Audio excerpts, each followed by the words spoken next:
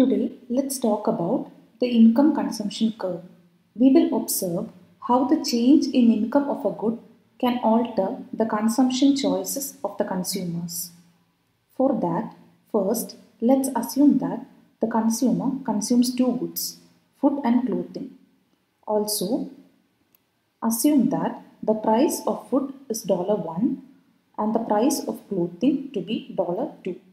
First, we will have a look at figure A. In the figure, as we can see, the quantity of clothing is measured on the vertical axis and the quantity of food on the horizontal axis. Initially, assume that the consumer's income is $10.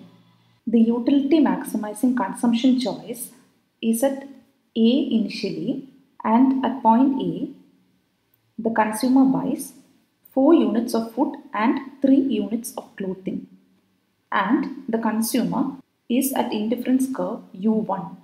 I have already mentioned that the price of food is $1 and the choice of 4 units of food is also reflected in figure B. Figure B shows the relationship between the price of food and the quantity demanded of food, which is nothing but the demand curve of food.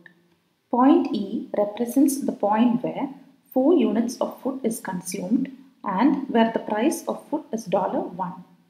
This means that the consumer is at demand curve D1 when he is at point A consuming 4 units of food and 3 units of clothing along indifference curve U1. We have assumed that the consumer's income is $10 till now. So what happens if the consumer's income is increased to $20?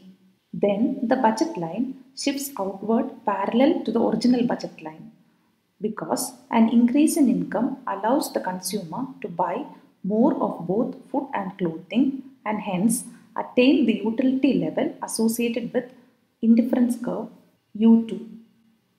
And the consumer reaches point B where he consumes 5 units of clothing and 10 units of food. In figure B, her consumption of food moves to point G because of increase in income to $20. The price of food remains fixed at $1 here as only the income of the consumer has changed. And the consumer is now at demand curve D2 where he consumes 10 units of food.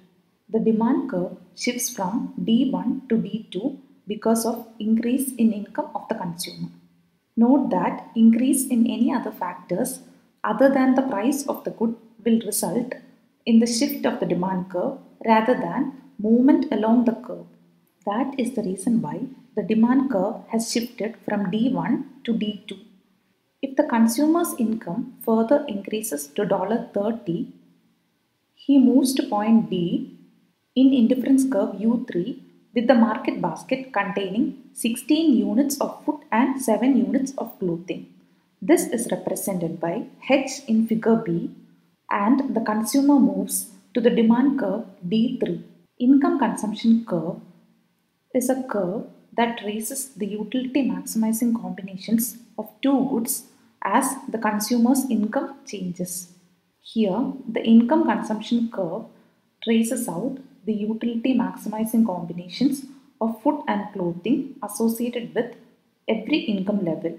The baskets that maximize the consumer satisfaction for various incomes such as point A, B and D in the figure A trace out the income consumption curve. Now let's move on to the income consumption curve of the inferior goods. Inferior goods are those goods whose demand decreases with an increase in the consumer's income. Suppose that the consumer purchases two goods, hamburger and steak. In case of inferior goods, the consumption falls when the income of the consumer rises. Here, hamburger is considered an inferior good and steak a superior good.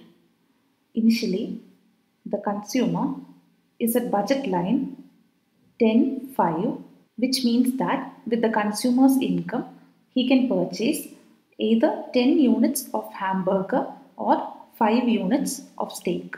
But in the budget line 10.5, the consumer's optimal point of consumption is at point A in indifference curve U1, where he chose to purchase both the goods, that is X units of steak and 5 units of hamburger. Now, suppose that the consumer's income rises and then there will be a proportional shift in the budget line towards the right. And the new budget line is 2010, which means that his new income gives the consumer an entitlement to purchase either 20 units of hamburger or 10 units of steak. So, the optimal point of consumption at this new level of income is at point B, and the consumer moves to a new indifference curve U2. Here he purchases Y units of steak and 10 units of hamburger.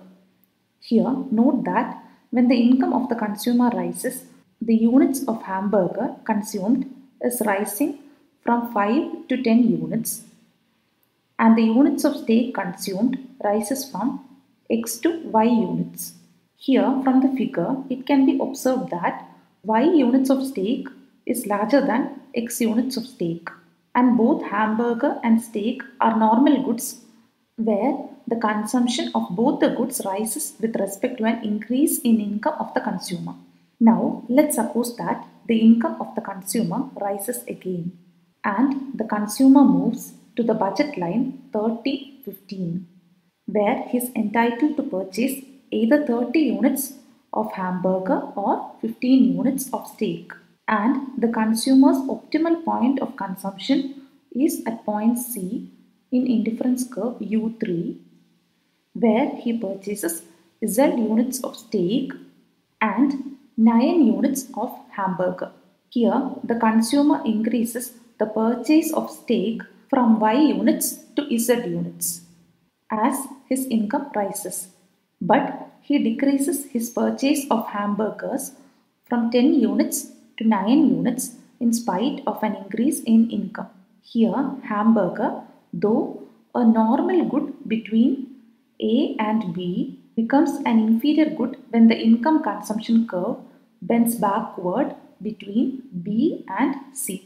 So here, the income consumption curve traces the utility maximizing combinations of hamburger and steak, that is between points A, B and C as the consumer's income changes. I hope these concepts are clear. Thank you.